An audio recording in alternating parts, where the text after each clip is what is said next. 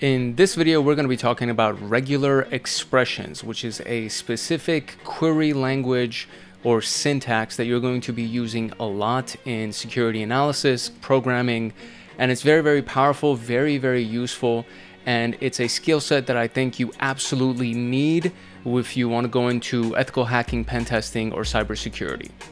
My name is Hank Hackerson, your host for today, and to get more videos like this or to learn more things about cybersecurity and pen testing, I encourage you to like, subscribe, and turn on that notification bell so that you get notified the next time that a video comes out from this channel. We got a very, very jamming channel, and I think you're going to get a lot of value out of it. But first, this is Hackaholics Anonymous, the premier YouTube community for security professionals and hackers. When I started this journey, there were a lot of tools, there were a lot of resources and information that I didn't have. And at first, I started this channel as a way to collect ideas, tactics, and strategies for my own future reference. And then a community, which is you, gathered around it. And before I knew it, there were dozens of people, and then hundreds of people, and then all of a sudden thousands of people. And as the time went by, through the comments and really a lot of self-reflection, I started to wonder how I could actually add more value to the community. Therefore, the idea for Hackaholics Anonymous popped into my head. And I very much love that name. A community of insiders who would be able to show their support and in exchange get some of my best value and a lot of my creations and the things that I really have been working a lot on that I want to give to you guys. So these are things like early access, merchandise discounts, members only videos, Python scripts that I've developed, both for cybersecurity administration, for pen testing, for system administration, a lot of cheat sheets, manuals, live trainings, personal coaching, and much, much more. And the intention behind this whole thing is, number one, to help you advance your knowledge and skills at a rapid pace, so much quicker than what you're getting right now. Then to give you access to tools and resources that you can take anywhere and repurpose as needed. So for example, the Python scripts, you can use them for your own computers, you can use them for any jobs that you go to, and any contracting jobs that you get, anything that you really can find a purpose for, you can use all of those resources for that free of charge for as much as you want. And next, I want to build a team of advanced hackers to combine forces with them so that we can go after large bug bounties. And bug bounties are literally things that you can do for companies to find bugs in their systems or to find vulnerabilities, and they'll pay you for that. For example, $1 million Apple bounty, and this is actually a very real thing, where you can get paid $1 million from Apple if you're able to attack certain parts of their systems and accomplish such bug bounties. So it would be really cool to be able to combine forces with people, and then we can go after it and then pool the bounties, pull the money out, as long as obviously people contribute and we actually do something to get those results. And finally, I really want to be able to create content full-time. As this journey has progressed for me, there's been a very big passion that has developed for teaching and for building this community, and it would be amazing to be able to do that full-time and not have to worry about things like paying bills and worrying about the necessities of life. And if that actually is happening or it gets to happen, it would literally be a dream coming true for me. So that's kind of like the extra perk at the end of all this, that I think it would be amazing if that could actually happen. I have no idea if it'll happen or not, but it's an intention that I'm putting out into the universe, and if it does happen, it would be freaking amazing. Now here's how the perks were actually selected and how I developed the perks for our membership community. First, I did a lot of recon, very similar to what we do when we do pen testing and when we do vulnerability analysis.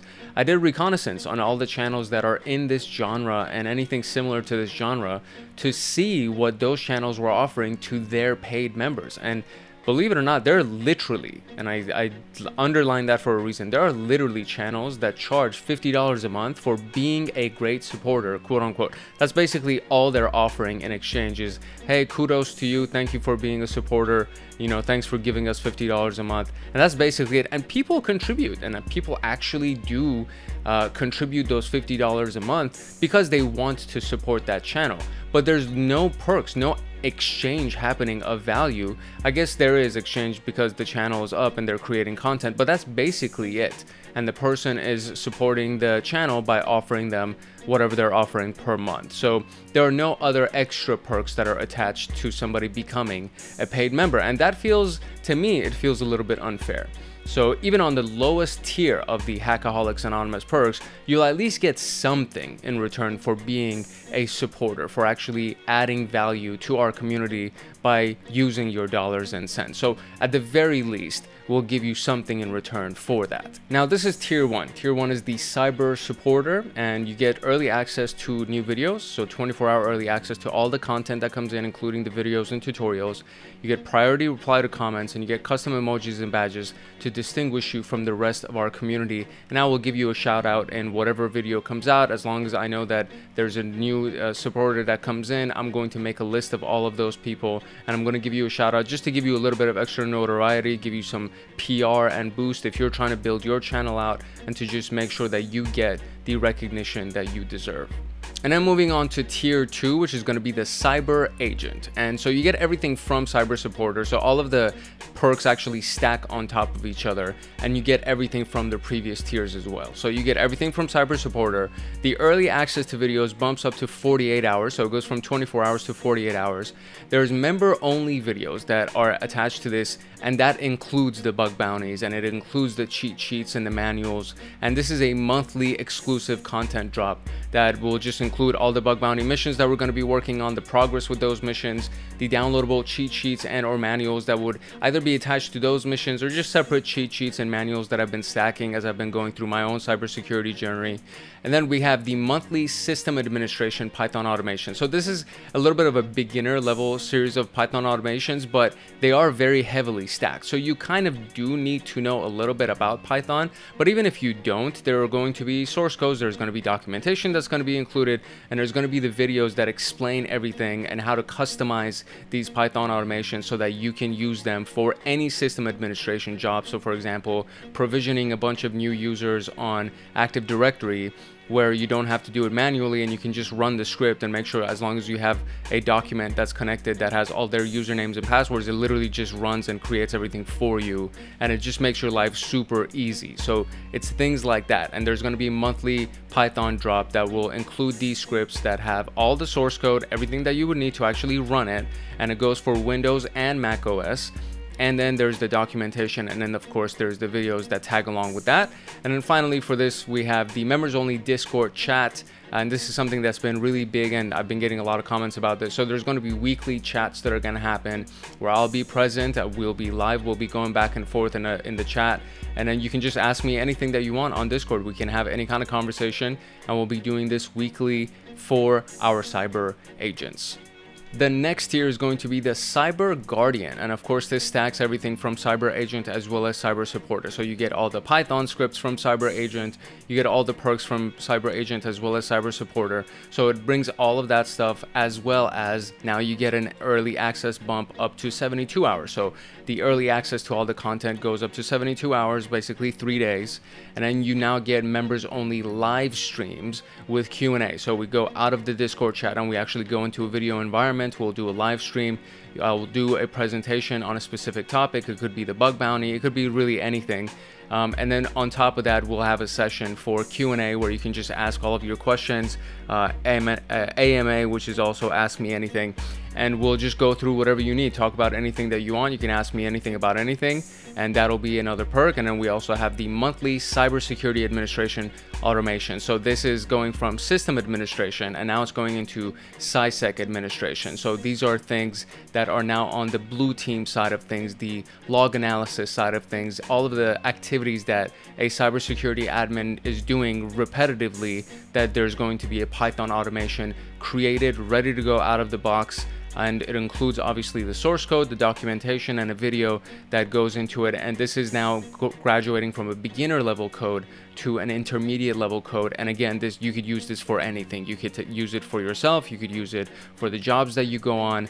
And I'm actually really proud of these things. Like the automations is a very big deal for me, because I know that it helps so much in my own life that I was like, okay, you know what, I feel like this would actually be very useful if we started giving it to all of our members. So we already had the sysadmin Python automations, and now we have the monthly cybersecurity administrator Python automations that are included as well. And finally, we have the merchandise discounts that come in at Cyber Guardian, which is a 10% discount on all the merchandise in the Hackaholics Anonymous store. And the store is going to be pretty badass too. So I'm really excited about all the merch that's about to drop as well. So really excited about all of these things that are happening.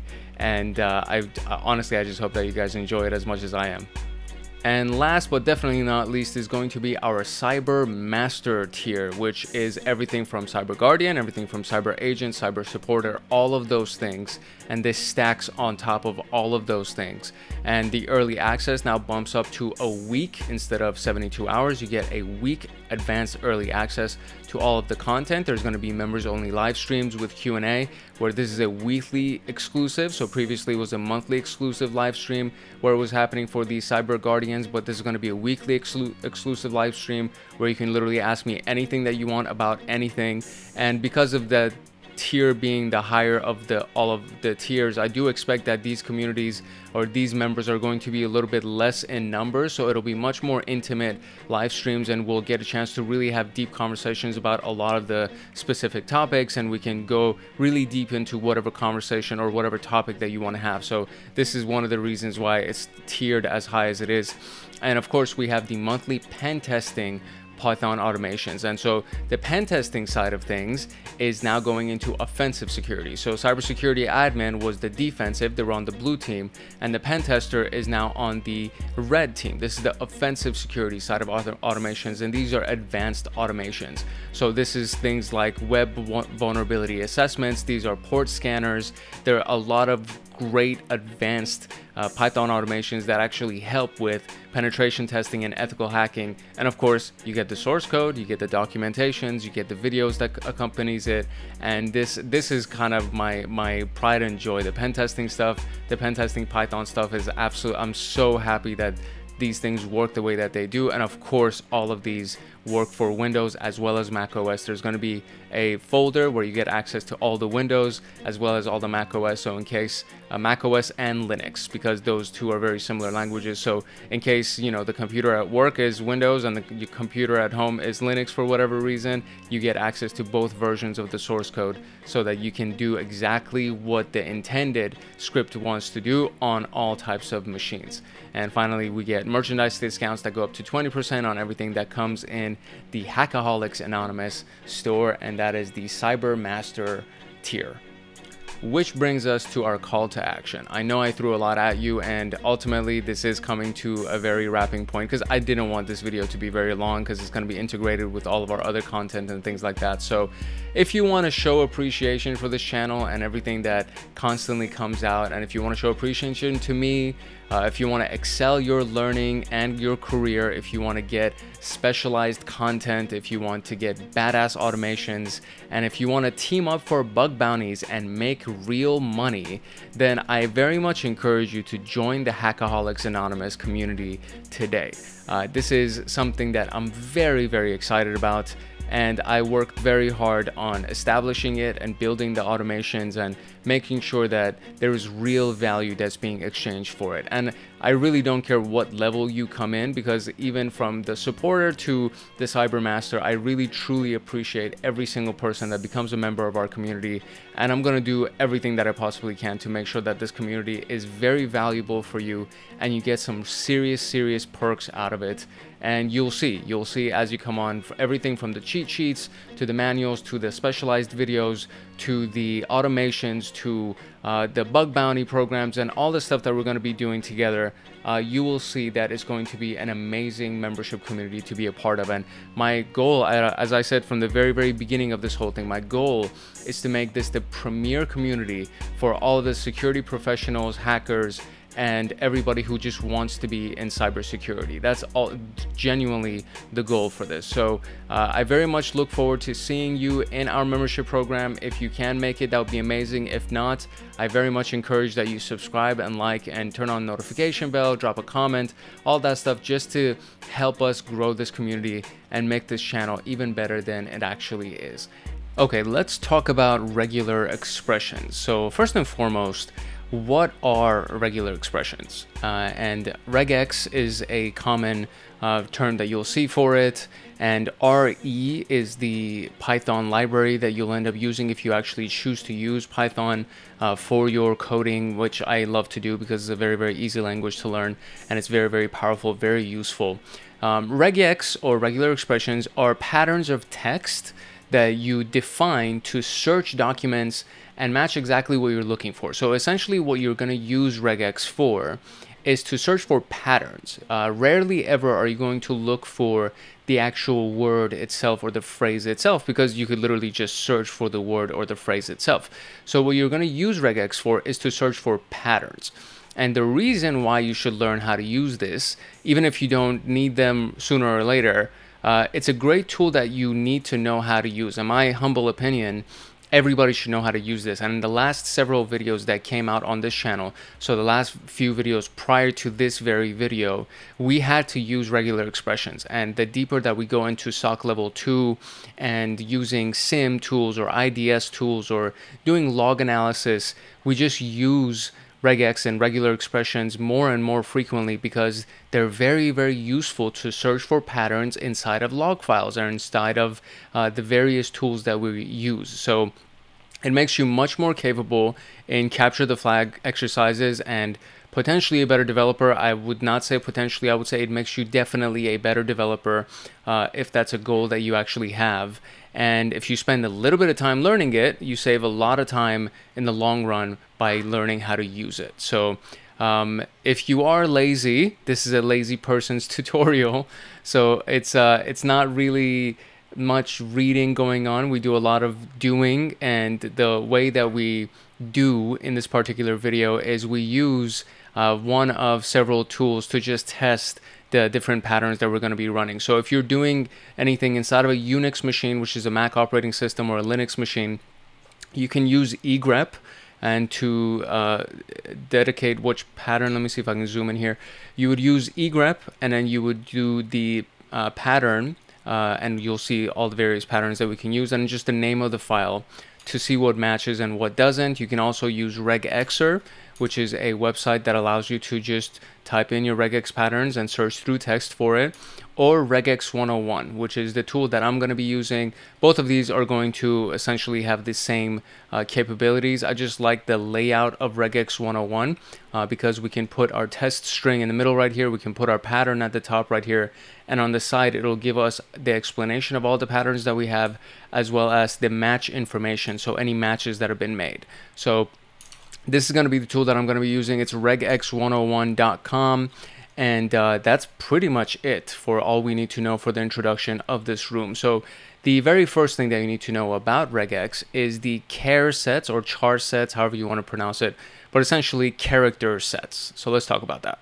Okay, when you search for a specific string in a file or a block of text, you always, or you can always, use grep. So grep is one of the most famously known tools for system analysts and system administrators, security analysts, and it allows you to search through a file for a specific string. So for example, you would do grep, and then inside of the quote you would put your string that you're searching for, or the word that you want to search for, and then right after that you would put the path to the file, and it just searches for that inside of the file. But what happens if you want to search for a pattern of text? And this is where character sets come in. So you could be looking for a word that starts with a specific letter, or any words that end with numbers, and this is where this thing is very powerful. So both of the problems, the aforementioned problems, I love that word, both of those problems can be solved using character sets. A character set, or charset, I don't know how to pronounce that. I guess I'm going to call it charset.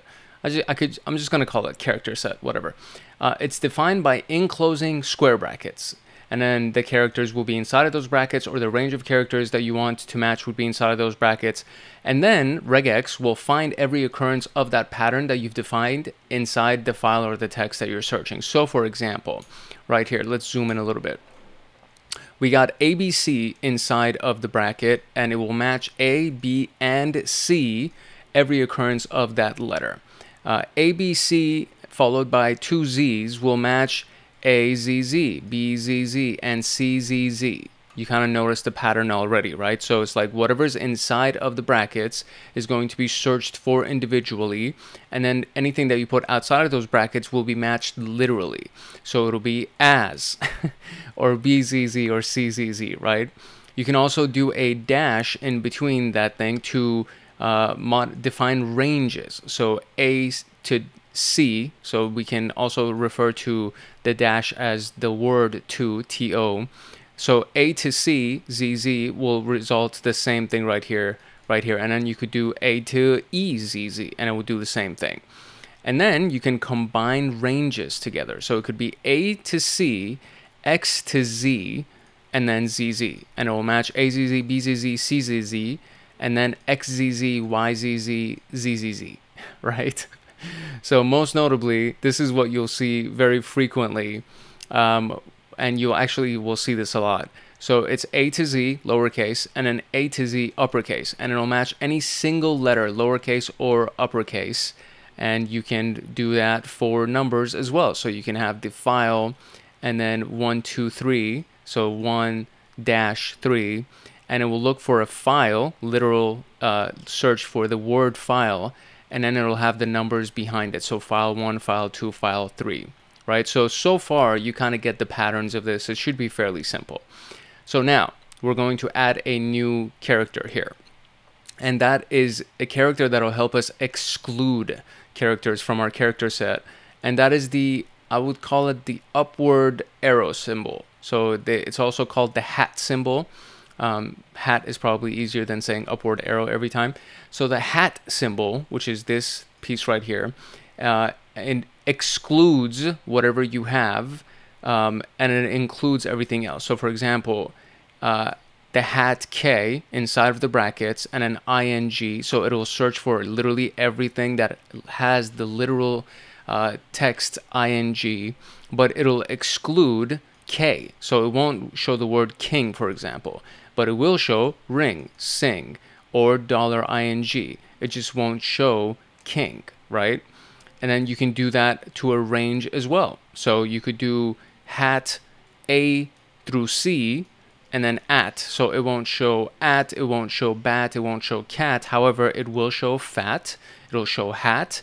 It just won't show the letters that are included in this range, right? So we don't want to confuse strings with character sets. It's very important to understand that, because a string, it could be a sentence. A string could be a word, it could be a sentence, it could be a combination of sentences. So strings are not character sets. Character sets, which would be ABC in this particular example, will match anything that has the string ABC, but it also matches CBA, it also matches CA. So it doesn't match the string specifically, but rather every occurrence of that characters, the specified characters in that string, so of these characters.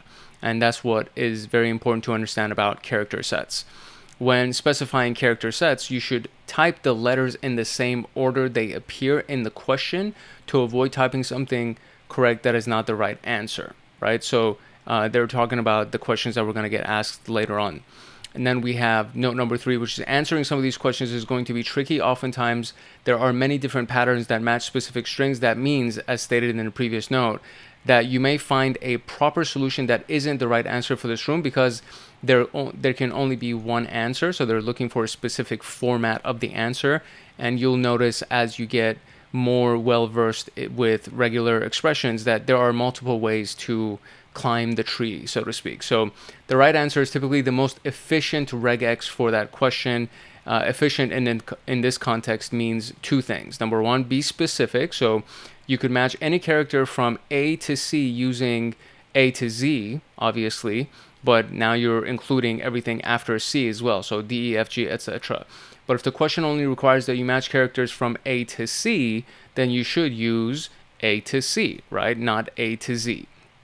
Don't be too specific, which would be the contrast, the opposite of this, right? So it says, if a question requires that you match A, C, F, R, S, Z, at that point, the expression that matches those specific characters would get longer and more complicated. So it would make more sense to use A to Z for that particular example, because you're going A all the way to Z, right?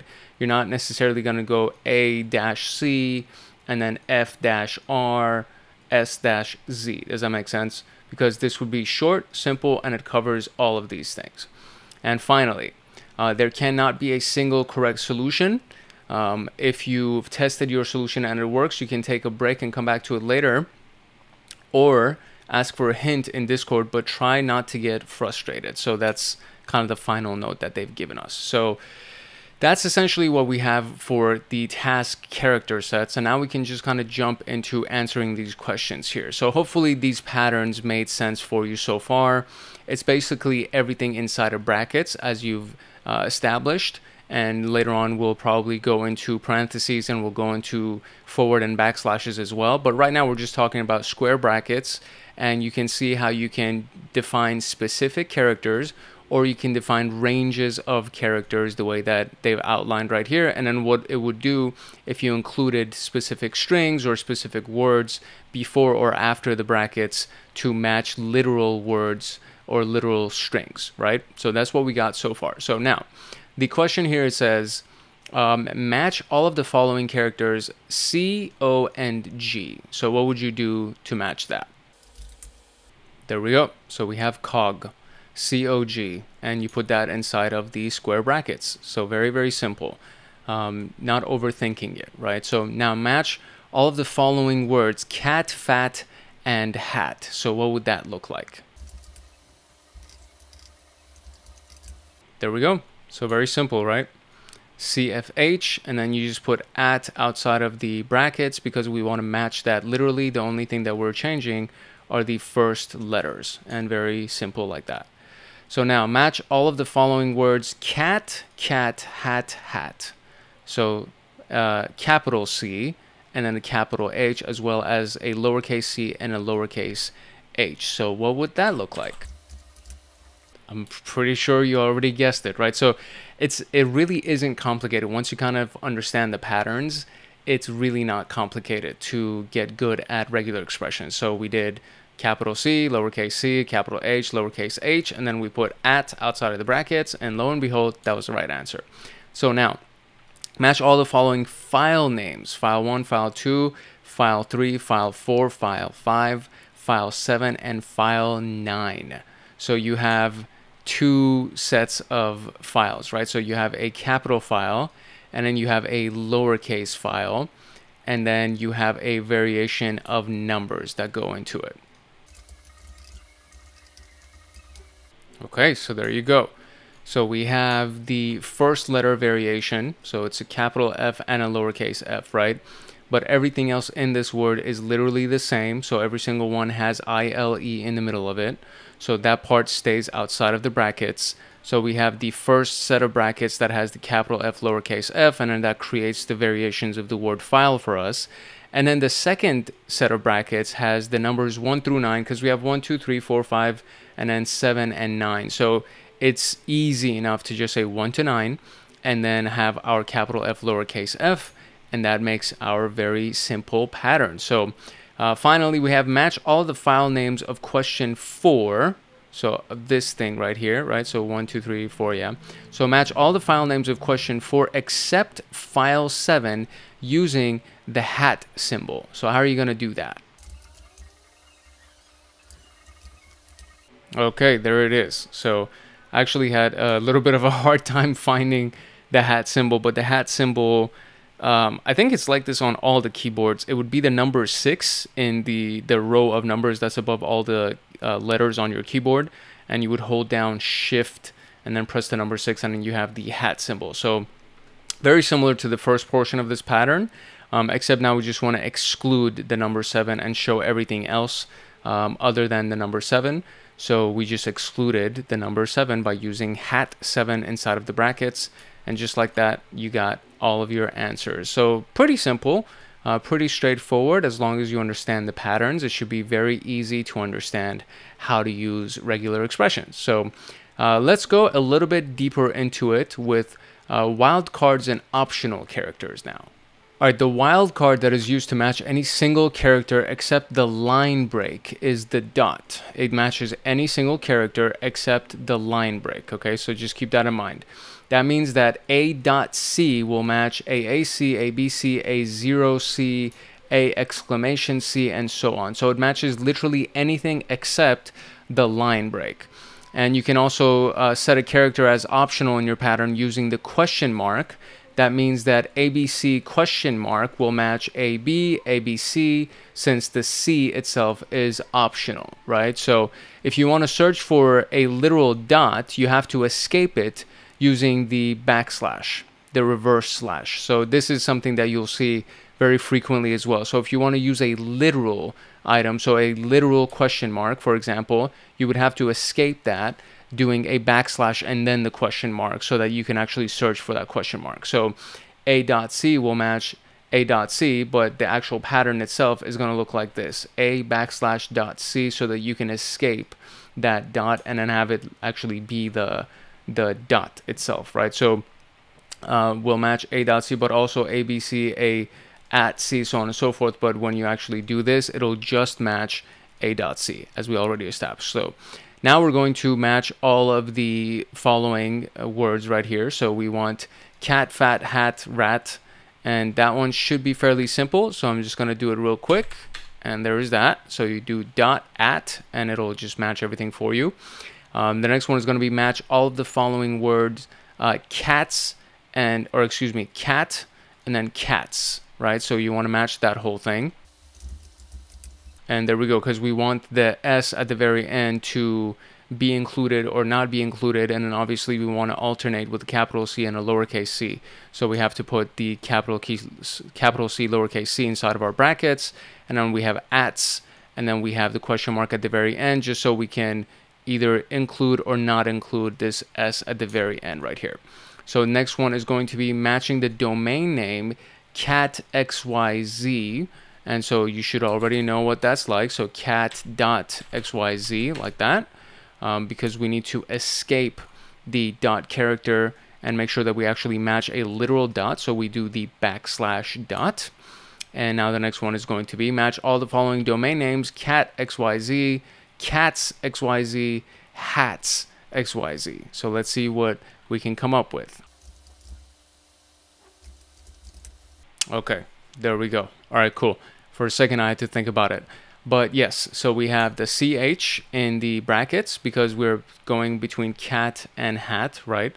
And then the at part is for sure going to be included in everything. The character S is either included or not included because we have cat and then we have cats as well as hats. But then we need to have a literal dot, which was what we did exactly in this pattern. And then the XYZ is literal as well. So the backslash dot will give us the specific dot character. The question mark will either include or not include the letter S. And then C and H will be inside of brackets because we need to alternate between C and H. There we go.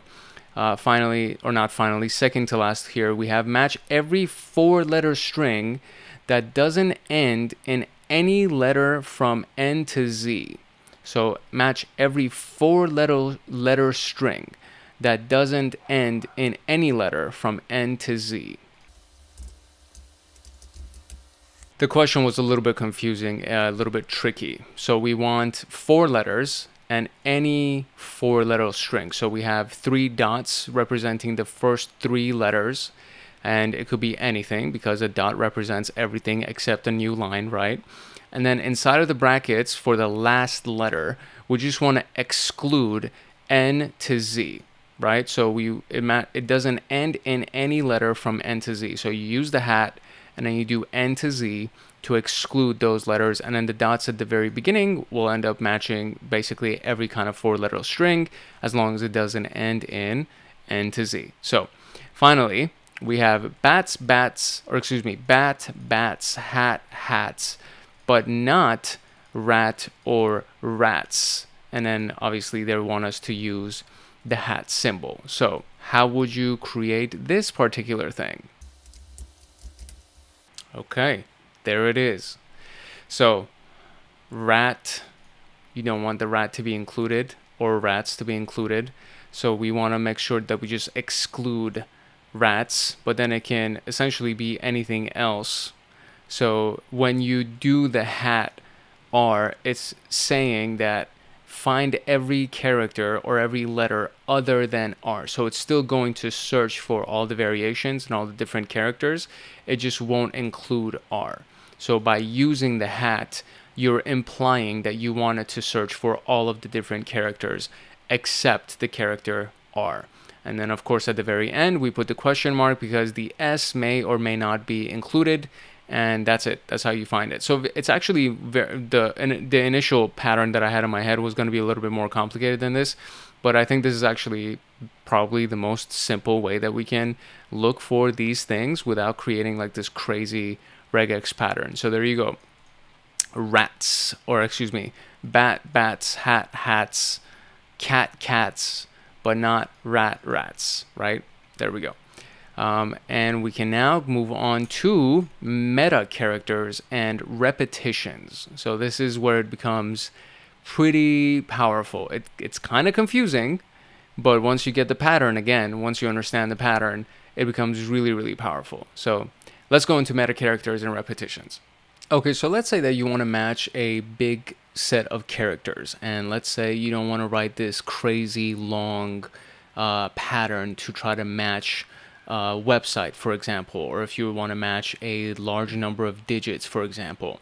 How do you do that? And this is where really the power of regex is kind of shines and it really comes in. So if you want to match characters, or excuse me, digits, right? If you want to match digits and you don't know what the digit is, you just know that it's a digit, right? So you do \d, because in this particular case, if you didn't do the backslash, it would just match for the letter D, right? So you want to do \d for digits, and it has to be lowercase to be able to match a digit, so like the number 9. If you do a \D, it'll do non-digits, so any non-digit like the capital letter A or the @ symbol. If you do \W, lowercase w, it matches an alphanumeric character, so it could actually match a letter or it could match a number. If you do \W, it matches a non-alphanumeric character like the special character, so the exclamation mark or the hashtag sign, the number sign. You do \S and it'll match a white space character, so basically a space. So this would be a space, right? That would be a space. The stuff between words, that's a space. And sometimes you need to actually put that inside of your pattern, because if you're looking for multiple words and you just don't know how long each word is, but you know that it's 2 words inside the pattern, and then you want to make sure that you include both of the words, and you know that it's separated by space, so you have to include that. So spaces, tabs, and line breaks are all matched by \s. If you do \S, means it matches everything else, so alphanumeric characters and symbols. So this is basically everything other than a backslash, or excuse me, everything other than a space or a tab or a line break is done by an uppercase S. So uppercase S would actually do the job of W and D combined. The lowercase w and the lowercase d, it will do that combined, right? So one big thing to understand is that underscores are included in the W meta character, so \W, and not in the \uppercase W. That means that the lowercase w will match every character inside of this word, which is test_file, which is a very common format for naming log files or various types of files that there's an underscore included in it. So if you do this simply, it will match every character. Actually, you need to also include the plus sign after this because it's only going to match a single letter if you just do \W. But if you do \W plus, it'll match the entire phrase right here, assuming that you already know what begins before it and what ends after it, so that you can try to find this piece specifically, right? We want a pattern sometimes, or more often than not, we want a pattern that matches many characters of a single type in a row, and we can do that with repetition. So for example, if you do the squiggly brackets, not the square brackets, if you do squiggly brackets, that means you want 2 repetitions of the preceding character or letter, right? So it could be a meta character or it could be a character set, but you want 2 repetitions of it. So it's 2 times in a row. That means that Z2 inside of the squigglies will match this exactly, because you want 2 repetitions of the letter Z. So here's a reference for the stuff that you kind of want and how many times you want something to match for you. So if you do 12 inside of the squiggly brackets, it'll match exactly 12 times. If you do 1, 5, it'll match 1, 2, 3, 4, and 5 times. So everything between that range right there. If you do 2, nothing, it'll be anything more than 2. So 2 or more times. If you do asterisk, it'll be 0 or more times, because asterisk is another one of those wild card characters. And if you do plus sign, it'll be 1 or more times. So for example, if we wanted to match this word or this phrase right here, this will be W plus. So \W plus will actually find this entire thing for you because it's 1 or more times, right? That's the key about this. So knowing all of this, knowing that we now have meta characters and we have repetitions in mind, let's try to find the specific patterns here. So the first one is matching the following word cats with 4 S's at the end of it. So how would you find that? If you guessed cats and then squiggly bracket 4, then you got it right. So pretty simple. Now the following words using the asterisk sign, so cat, cats, and cats with 3 S's. So you want that entire thing. So what can you come up with? See, there you go. So the big part of this was just accounting for the uppercase and lowercase, and then they already tell you use the asterisk sign, so ats, and then just put the asterisk at the end of it, and that'll match 1 S, 2 S's, 3 S's, 5 S's, 9 S's, 1,000 S's. That'll match, right? So you just got to account for the uppercase and the lowercase, and you're all good. So now next one is match all the following sentences using the plus sign. So regex go burr, regex go brrr, with like multiple R's in it. So you want that exact thing. So how would you do that? There you go. Something to keep in mind, it's rarely included like this. So there's usually a / before all of this. So just to kind of give you an example, it would be like this, right? It would typically look like that. So it's rare that you'll end up doing just the phrase or the pattern without the full thing. And actually we can even try this out. So let's say that we want to go match all of these, right? So I'm going to go copy this. I'm going to go inside of this. I'll put the test string right here. And so if I do regex, and by the way, you can see right here, right? Look, there's a / already included at the beginning of these things. So if those things weren't included, it may not work for us. So if we do regex go burr, and then we do our plus sign, now it includes both of them, right? And so you have the match information right here. So it shows you regex go burr multiple times, and then it explains it for you right here. I should have probably been doing this from the very beginning just to kind of show you how all of these things work out. And I'll probably do like a couple of examples at the end of this just to show it to you. But it explains it, right? So regex go burr, and then the big piece right here is the plus sign right here. And it matches the characters regex go B literally, because it's all case sensitive. So it matches this entire thing literally because we didn't have any other brackets around them or anything like that. But R matches this with the index 114, 72, or 162, literally case sensitive, and the plus matches the previous token 1 and unlimited times, as many times as possible. So if I went over here and did another version of this where I did regex go burr, it would also include that. It doesn't matter how many R's you put in there, because the plus sign accounts for unlimited number of repetitions of that, okay? So that's how that works. But the big thing that I wanted to show you was that when you're doing this, when you're writing code or when you're writing queries, you really need to understand that there needs to be the forward slashes at the beginning and the end of your pattern. Otherwise, it's going to be very tough to embed it inside of all of the code that you have, so that your code recognizes that you just put regex patterns inside of it, or regex patterns inside of your query when you're going through Splunk or Elasticstack or something like that. The forward slashes at the beginning and the end of the entire pattern imply that this is a regex pattern, and if you don't do that, the system and the language isn't going to know what you're doing. So the next one is match all the following file names: AB0001, BB0000, or quadruple zeros, ABC 1000, CBA 0110, and C4 zeros. So don't use a meta character, okay? So this one's a little bit tougher for us. So how do we do this? How would you do this? To actually make this work, I'm going to do this. I'm going to take this here, and I'm going to copy it, and we're going to go inside of our regex builder right here, and we'll paste it as our text pattern. And so now we can actually kind of mess around with this pattern right here to see how we can create it. And this actually, I think, is very helpful if we do it from like this from now on. So we'll do the open brackets ABC, because we learned from the very beginning that you can just make it match everything. So it'll highlight all the ones that it's actually matching for you, right? It highlights CBA as well, and it highlights C by itself. So that matches everything. Now we want to do repetitions of any of these characters 1 through 3 times. So this has 2 times, this has 2 times, this has 3 times, this has 3 times, and this has 1 time. So you want to match at least 1 through 3 times of whatever those characters are. And now all of a sudden you see that all of these things are being highlighted. So perfect. So we have all of that.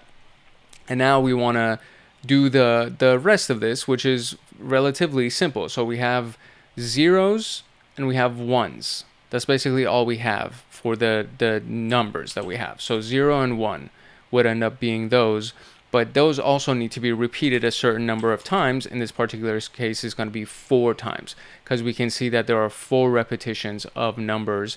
It doesn't matter what the pattern of the numbers are, you can just see that there are 4 repetitions of the numbers. So first you want to identify the characters that we want to include, and it's A, B, or C. As we can tell, it's just different variations. This is CBA, this is ABC, this is AB, etc. And the characters at the beginning, the letters at the beginning, are repeated either 1, 2, or 3 times. And then we have the numbers 0 and 1 as the digits that we have, and then those are always repeated 4 times. So we can tell that that's the pattern overall of all of these items that we're looking for. So we write that, and now we see that all of these things are highlighted, meaning they're all available. And so if we went to the side right here, we have all of the matches: match 1, match 2, match 3, and match 4, right?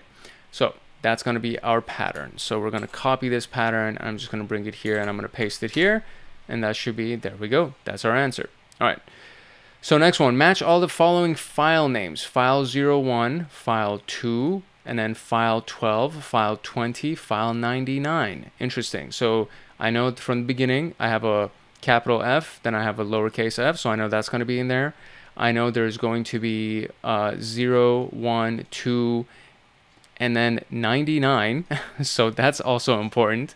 So let's take this entire string. We're going to go to our regex builder. We're going to paste the string right here, and then we'll start this from scratch, and let's see what we can build right here. So we know that we need to have the capital F and the lowercase f. There you go. And all of them are now highlighted. So it's very useful for us. So we know that we're going to have file. So F-I-L-E. There you go. That's all good as well. I want to make sure that we have the digits included. So any digit, essentially, in this case now, we can use one of those meta characters or those delimiters. So we can do a \D, and now it'll highlight any digit, right? Any number that we want. And we can tell from the pattern that it's either repeated 1 time or 2 times. So the pattern is 2 times. So we could do this, or excuse me, squiggly, and then 1 to 2, and then squiggly again. So 1 time or 2 times.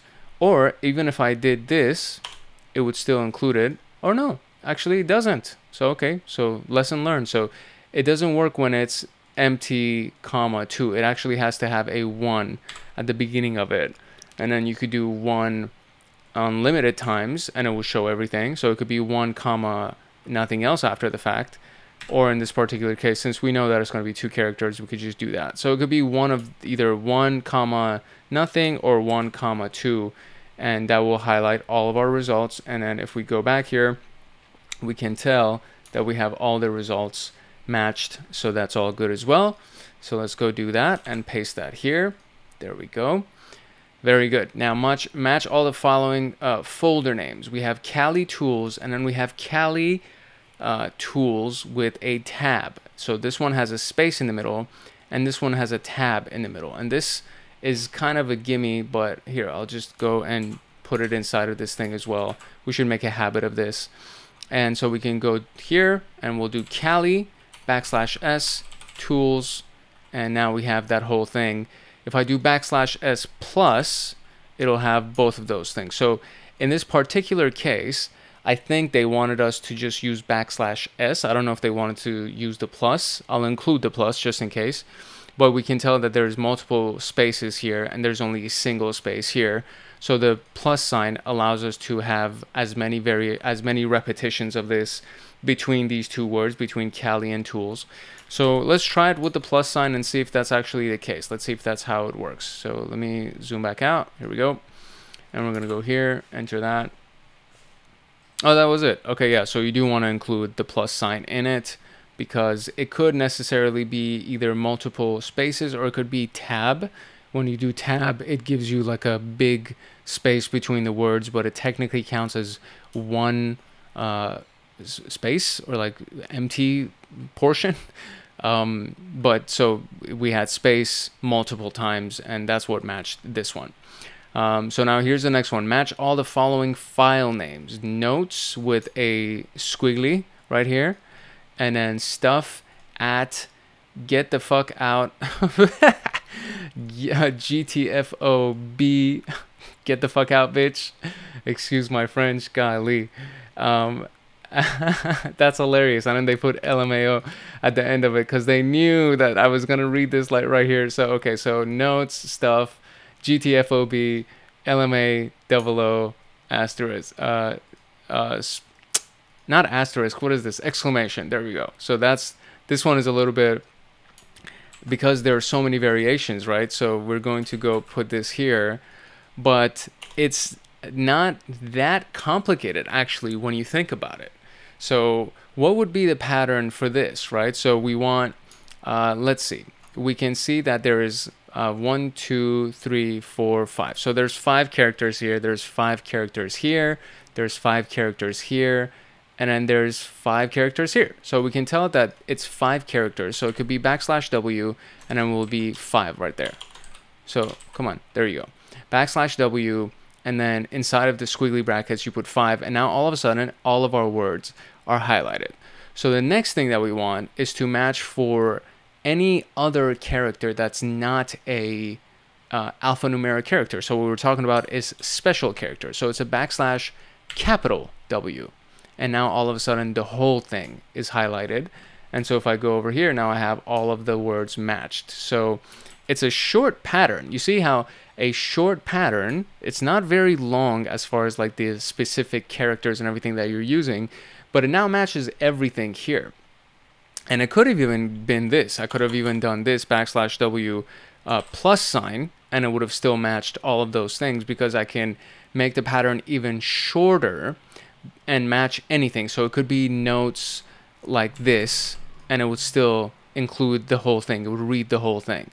But because we actually had special, let's see, so if we do 5, because they said be specific, right? So that's the reason why I'm gonna include that 5. And also just to kind of, they give it away here by putting this like in the answer format. They kind of gave us the format that they want us to include. That's why the squiggly sign is kind of a big deal. So we can put the squiggly sign, but a shorter version of this would just be \W plus sign and then \W, and it would match all of these things, right? So now here we go. Match the string in quotes use the asterisk sign and lowercase, uppercase metacharacters. So this is the string in quotes right here. So we have the full thing right here. I'm going to take this full thing and we're going to go paste it on our space right here on our text string. And they wanted us to use the uppercase and lowercase. So if you remember, the uppercase matches anything, right? Anything other than space. So it matches alphanumeric, special characters, all of that stuff, okay? So it matches that.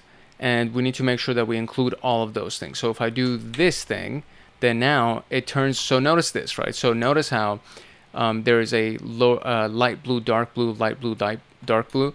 That means it's matching, let me zoom back in here. It's matching all of these things individually, right? But if I want to match this whole block, then I could do an asterisk, and now it matches this entire block as one thing, and then this entire block as another thing. But we're still missing our spaces in the middle right here. So we could do that, and we could do backslash s, lowercase s, to match that, and then do an asterisk, which will go and do that entire thing.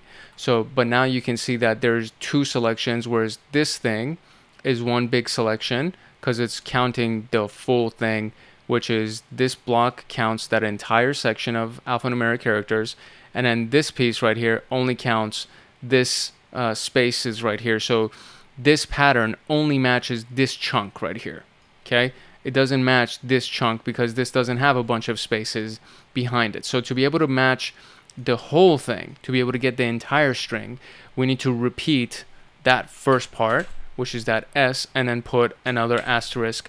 And now this whole thing is one result that we just found, right? So it's backslash S, capital S, asterisk, and gets this entire piece for us. Backslash lowercase s asterisk gets all of these spaces, and then another uppercase asterisk will get this entire block right here. So now you have the full thing as one match, right? So you see right here, one giant match is the full thing. And interestingly enough, there's a second match right here that it says empty string, which I guess would be kind of like the piece after this. I guess that was like copy pasted when I triple clicked on here to take this whole thing. I think it copy pasted an extra thing. So let's see. All right, there we go. That's it. So they're asking to use the asterisk sign, lowercase s and uppercase meta characters, and we got it. Very, very simple. Like super, super simple pattern, but it matches this entire thing for you. Isn't that crazy? So now here we go.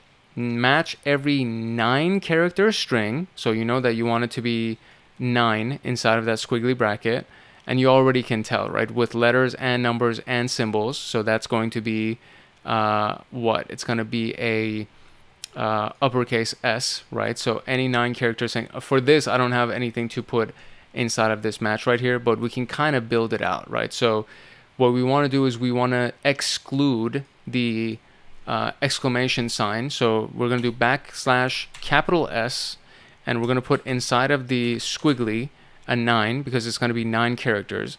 And then we're going to put inside of the square brackets a hat and an asterisk. I keep calling it asterisk, but exclamation. And then we close that with the square bracket. So this is what we don't want to include. So that's, it doesn't end in a sign, in an exclamation sign.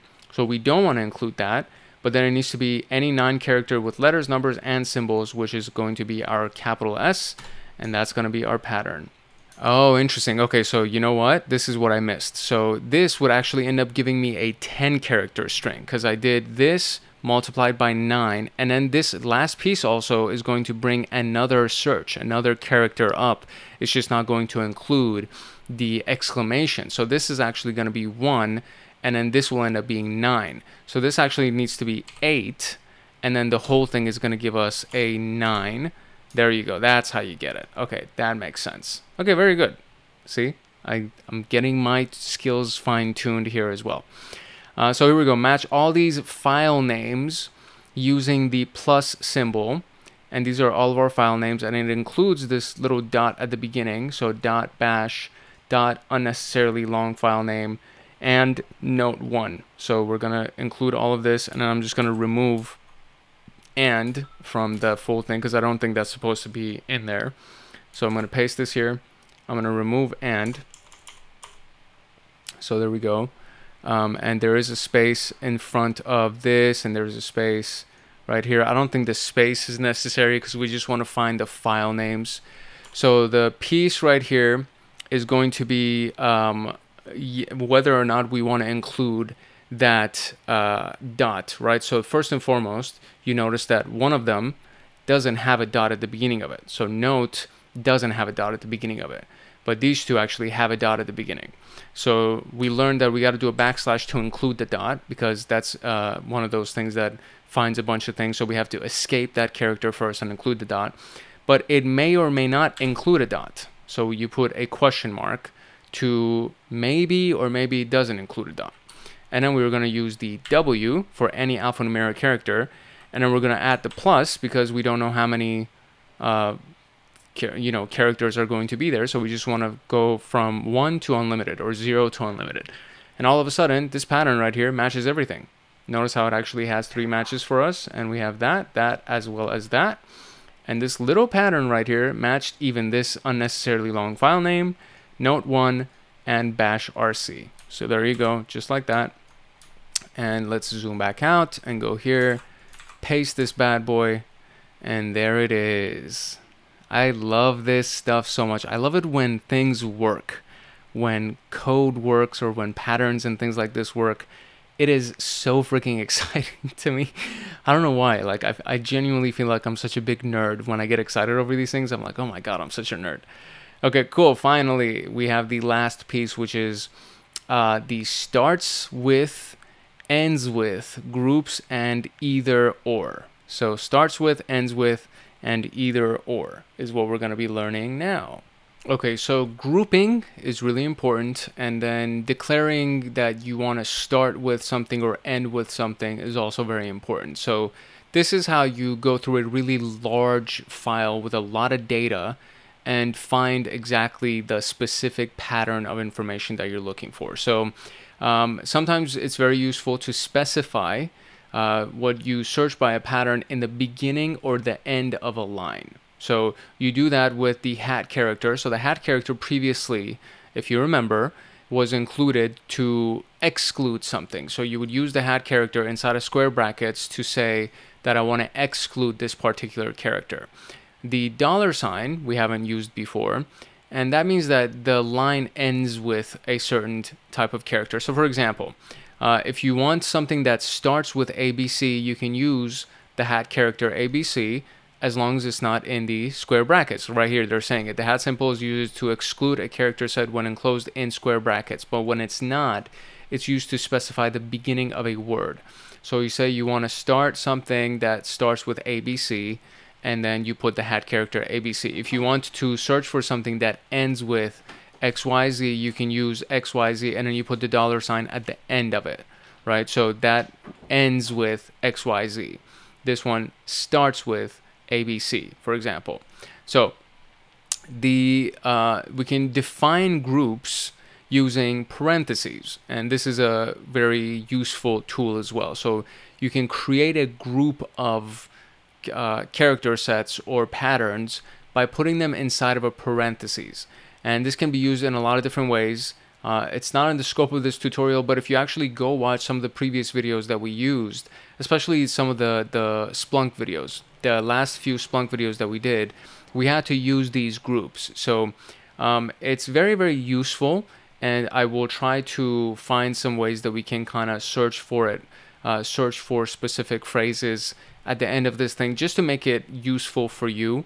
But grouping is really, really powerful, and it really basically means that you can put multiple patterns inside of parentheses, and that entire pattern will be grouped as one thing. So, for example, you can use it to define an either or pattern, and also you can repeat patterns, or say to say or.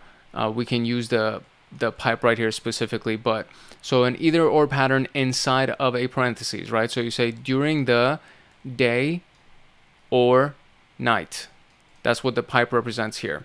Let me zoom in a little bit. So during the day or night, and you can tell that this is a group because it's been put inside of this thing. But I can also do \W plus pipe \w plus. Technically that would work. So let's actually go here and let's do this. I'm going to take this whole thing because I do want to show you what this actually looks like when we search for it. So during the day, and then I'm going to copy this right here, and then now we're going to go here and we're going to create our pattern. So during the, you see, so let's zoom in. So we have during the is going to be a part of it, and remember this is inside of the forward slashes. Okay, just remember that part, that the way that you can define that this specific thing is a regex pattern, we put it inside of the forward slashes. So during the, and now we want to alternate between day and night. So we do another space here, and then we do the open parentheses, day, and then pipe, night, and then close parentheses, and now we have that. So now you can see that it includes that. But I can also do this. I could do W or \W and then plus, and now all of a sudden look at that. And it includes that. And I could do this again. I mean, technically I can now just use that by itself, and it'll do during the day or during the night. See how that works? It's very simple and very easy the way that these patterns work. Actually, they're super useful the way that they work. So this is a group. This is a group for your pattern, and this is inside of the forward slashes to imply that inside of your pattern, so this full thing is actually our pattern right here. These two words, including the spaces between them, these two words are the literal choices, the literal definitions that we want. And I could do, okay, so I just added the word break after this, right? So technically you could do this, right? So during the day, night, and then just put the literal word here again, which would be break, and that would include the whole thing, and that would match your entire pattern. You can also go here and do it inside of your grouping right here, right? So during the day, so you could also do this, because you may not necessarily know what the word is after the fact, but if I do during the day and then use a space, because there's a space right here, and then do the \W plus, it'll match daybreak. And then during the night session could be the second word right here, and so I could do night and then do \S to match the space, and then \W plus, and now it matches night session. So this pattern, right, matches the space and then the thing after the fact, and then this pattern matches this thing after the fact.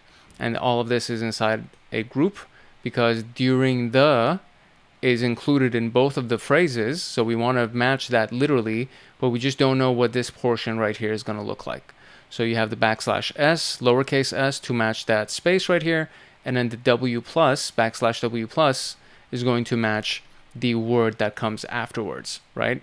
So that's how you can find groups. That's how you can define groups.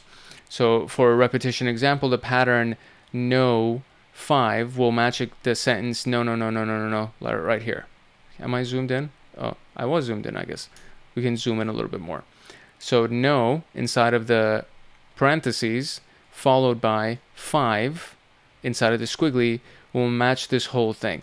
Notice, so let's go and check this out, right? So if we actually did this, if I went and did NO without the parentheses, and I did the number 5, and I did this, and then our word was no,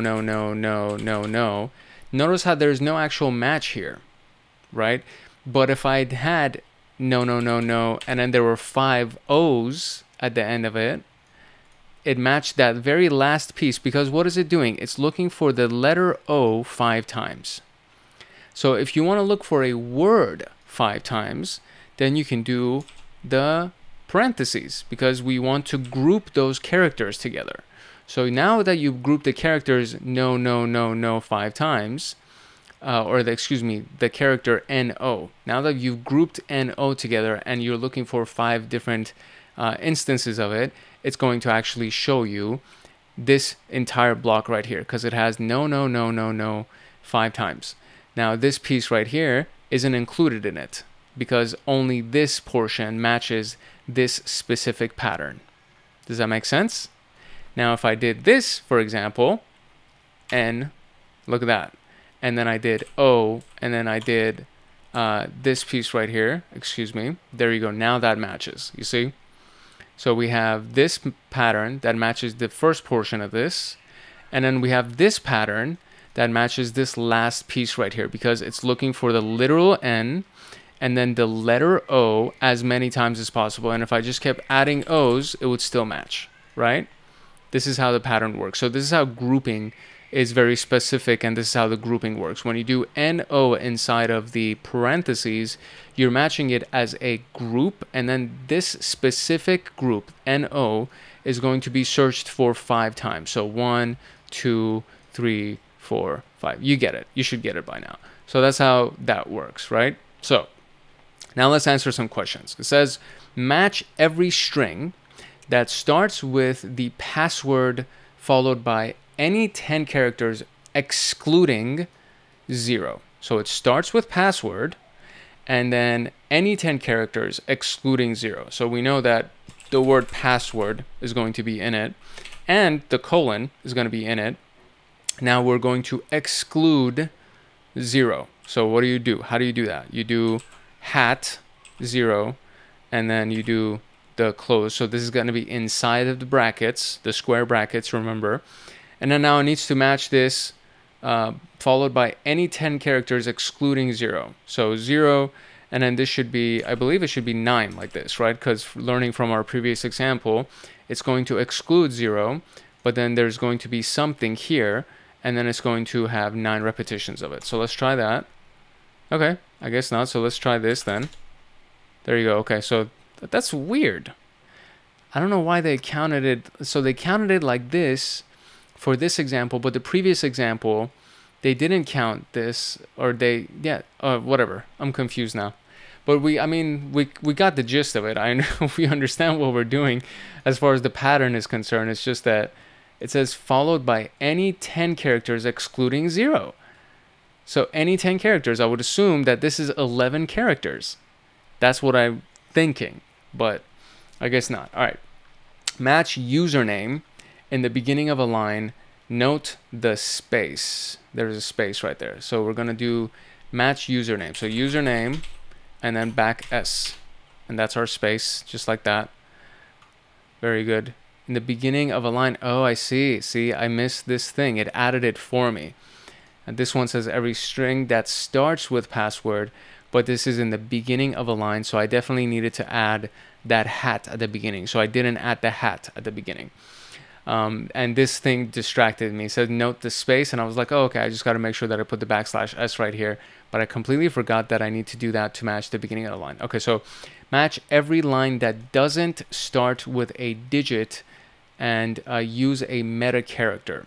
So every line that doesn't start with a digit. So excluding that doesn't start with a digit like that. So no, excluding D, lowercase d. Yeah, there. Oh no, uppercase D? Why is it uppercase D? No, okay, my mistake. So this is actually my bad.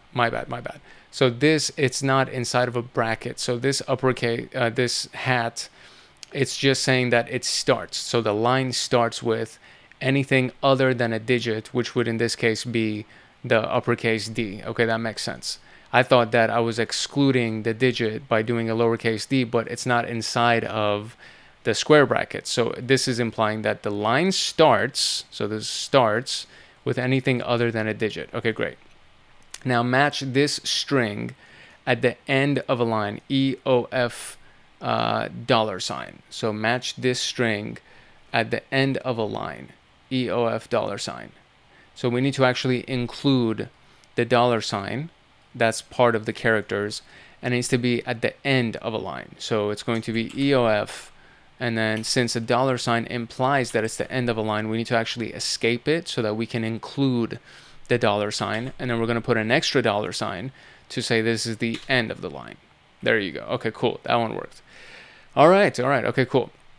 Match all the following sentences. I use nano and I use vim. So we know that I use is going to be here. And now we just need to make sure that we have nano and vim. And so it's going to be or, right? So pipe is probably going to be involved here. Very similar to this sentence right here. So during the day or night, that's what that is. So it's going to be I use, and then we're going to put it inside of a thing right here, and we're going to do nano pipe vim, and just like that. There we go. Cool. So nano or vim. Very good. Match all the lines that start with a $, followed by any single digit, followed by a $, followed by one or more non-white space characters. Okay, so it starts with, so we're going to do this, and it starts with a $. So we have to escape to be able to use the $, followed by any single digit, which is going to be D, like this, followed by another $, which was what we do right here, followed by one or more non-white space characters, which is going to be represented with a S, with a plus. Yeah, look at that. But, okay, see, it starts with match all lines that start with this, and then it removed my starting marker. God, that's so annoying. Okay, but fine. The rest of it was fine. I got the rest of it. So we had to escape to be able to use the actual $ character. A single digit would just be \D, and then another $ character, and then any number of non-white space characters, which we know is going to be represented by the capital S. And finally, or not finally, second to last again, match every possible IPv4 IP address and use metacharacters and groups. This I've actually done previously inside of an exercise, so this is going to be very, very cool to use. So every possible IPv4 IP address and use metacharacters and groups. So let's do that. Okay, so in order for us to really get the gist of this, because this is actually very, very useful, and you're probably going to have to do this for your job as a security analyst a lot. So I went and just got a sample list of IPv4 addresses. This is like, I don't know if this belongs to anybody or whatever. I went to Gemini literally, and I was like, hey, can you please give me like a list of whatever? And it's like, here's a small list. Okay, so here's the list of our IP addresses.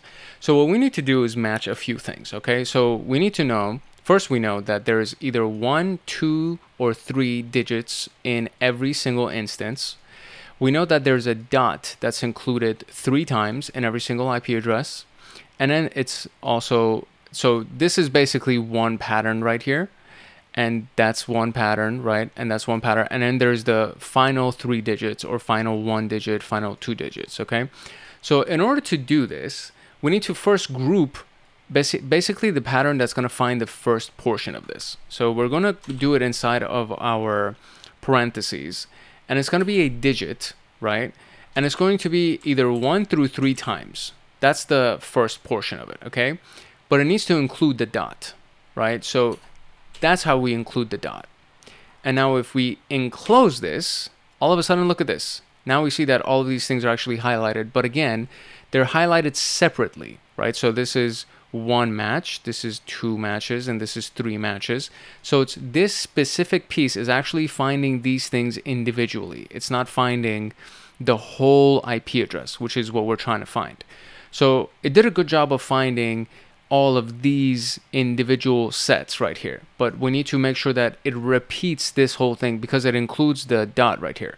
So we need to repeat that full piece 3 times. Now all of a sudden we have 3 full matches, right? We have 3 full matches of this. So this entire thing has been repeated 3 times. It includes this full thing. So there we go. That's great. And now it's the last 3 numbers right here, which is going to be 1 through 3. Oh, excuse me. I'm sorry. I need to use a squiggly. 1 through 3 like that. And now I have all of the IP addresses highlighted because this full thing. So, and I should just double check. Yeah. Now I have all of the IP addresses highlighted. And interestingly enough, it actually includes this group for me as well. So let me see if I did something. I don't think I did anything incorrectly. I think I actually did this very correctly. But for some reason, it's including this piece right here for me as a separate search as well. But it has done the full pool of the entire IP address right here. So maybe, oh, this is the group maybe. This is how, it's weird. But it pulled the entire IP address. So I know that the match itself has worked. So let me see if I can try to use this as my pattern. I think that should work. Yeah, there you go. Okay, cool. I'm just curious why it pulled the group right here. This is very interesting for me. Why it pulled the group. Let me see if I can kind of read up on this. Okay, I see what happened. So this is how it identifies what group this portion belongs to. So this piece right here, so let's zoom in properly. This piece right here is the group, and then this element right here is giving us 3 iterations of this group. But to be able to identify the group, it's saying that this group, the first one ends with 1, 0, this one ends with 0, and then this one, or excuse me, this is 1 dot, 0 dot, 25 dot. So these are the identifiers. What we saw right here is the identifiers. So if you have a really large list, or if you have a list of strings or something, this is how the group was identified. So this IP address belongs to this group right here, because this pattern was our first pattern inside of the parentheses. And the way that we can define what IP address this pattern belongs to, it would be by the last portion of that. So this is what it says right here. So this actually explains it. It says a repeated capturing group will only capture the last iteration. Put a capturing group around the repeated group to capture all iterations, or use a non-capturing group instead if you're not interested in the data. So technically, if we did this, I guess, so if I did this, let me see if this is going to work. Okay, no, that didn't work. That actually gave me an extra group now. So that gave me another group. So so I basically, what I did is I just put another parentheses, a set of parentheses outside of this, but that did not work. Oops, and I just lost my results. How do I go back here? There we go. I gotta remove that and then remove that. There we go. Okay, so this pattern actually matches all of these things. I think what they meant by saying non-repeated group is if I'd eliminated this, and instead of doing that, I just repeated this portion right here. So if I just did this and repeated that 3 times, then I would be able to get an entire pattern that would be a non-repeating group that would now give me the full IP address, right? But now I have multiple groups because I did a non-repeating group. So now each one of the things that I captured, because it's inside of a group, is now going to show the way that it did. And technically, I guess we could fully avoid this by just removing the parentheses. I'm just kind of spitballing, and I'm like thinking out loud, so forgive me for this. So if I just removed all the parentheses, the entire pattern would literally match all the IP addresses, and we would have no groups here, because the groups have to be identified by something, and that's what that last piece right here was, that actually gave a group name. So since I just didn't include this inside of the parentheses and I just repeated it 3 times, then this could be the pattern. But this is longer than the previous pattern that we executed right here, right? So this is a much shorter pattern. This is technically redundant, and we're repeating the same thing multiple times, so I could just delete these multiple iterations right here. I could put the closing parentheses here and the opening parentheses here, and then just make sure that I repeat it 1, 2, 3 times, or excuse me, 3 times specifically. There we go. And now I know that it's repeating this. It just has to identify each one of these groups for me now. That's why it gave us that 1, 0, 25, 100, etc., etc. So, all right, now we got that out of the way. And finally, we're going to look for email addresses, which is also another thing that you're going to end up doing that is very, very useful. So what is this going to look like? It says, match all these emails while also adding the username and the domain name, not the top level domain, in separate groups. So use the W. So it's going to say hello TryHackMe, username and domain, and it's going to say dummy email XYZ. So we're going to copy these email addresses. We're going to go to our pattern regular expression test string environment. And so now what we want to do is we want to match multiple things here. So we know that there's going to be an @ sign in every single one of these. We know there's going to be a dot in every single one of these. And after the fact, after the dot doesn't really matter. So this could be a .net, it could be a .com, it could be anything. So the first piece is a W and then it's a plus sign, right? So it's going to match all of the words. If I include an @ that will be an individual like match for the @. And then it's going to be another W plus sign. Now it's going to match the full thing. Now I need to escape the dot to include the dot. And then we're going to do another W, right, to be able to include all of the following the .coms and the .nets and things. And we could do this in multiple ways. We could actually do .co, so it could be 2 digits technically. It could be .ca, it could be .com, .net, .gov, .edu, whatever. Typically, there's 3 of them. So you could technically do this, and it would match the full thing. You could technically do that. You could also do this, because you don't know how many matches there are. So you could technically just do the plus sign. So both of those would be correct, and as you can tell, it's actually pulling the data for us anyways, so that's all right, and it's pulling the email addresses fully for us anyways. So I'm gonna just include this the way that it is, see if this is actually a correct answer. I think it might be, and it's not the correct answer that they want. So it says, oh, not the top level domain, so not the top level domain. So this actually could just be .com.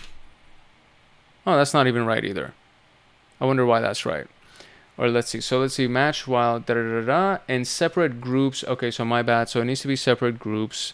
So we need to actually put these in groups. So this is going to be group number 1, and it's going to look like that. And then we're going to separate it by the @, and then that's going to be group number 2, and it's going to look like that.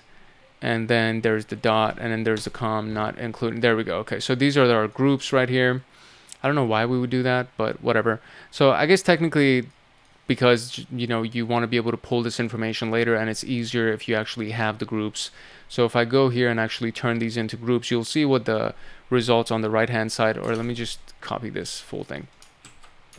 So if I go here and just paste this here, so again, it tracks everything for us, but now we have groups, right? So hello, username, dummy email is our first group, first set of groups. And then @TryHackMe is the actual domain. And then we have the top level domain, which is the .com. And if we go over here, you'll see that group 1 for this match is hello. Group 2 is TryHackMe right here and right there. And then for match 2, the group 1 is username and then domain.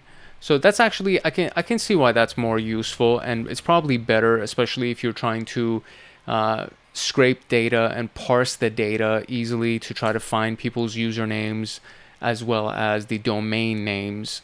So I can see why we would want to separate them in groups. But that's it. That was literally the last task here.